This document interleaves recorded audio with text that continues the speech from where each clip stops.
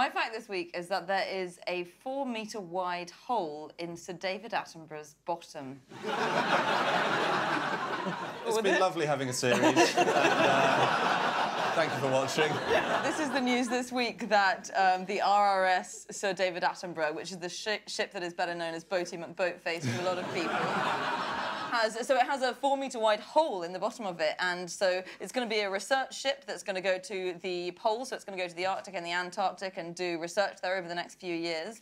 And in order to do that, they've built it a wet porch, which is a hole that runs right through the middle. That sounds disgusting. Yeah, I didn't want to say David Attenborough has a wet porch. I don't know why. So this is the hole that runs from the deck right to the bottom of the ship, and it means that you can conduct experiments more easily. So if you need to drop equipment into the water, it's a much steadier environment in which to do it rather than dropping it over the sides, because the water's going to be calmer. And also because this is going to be ploughing through ice a lot. Like, I think it's going to be able to cut through 1 metre thick ice. It's going to mean that you can drop equipment in, because all around the boat will be ice. So, yeah, it's got this huge hole in the bottom of the boat. That is very cool. Yeah.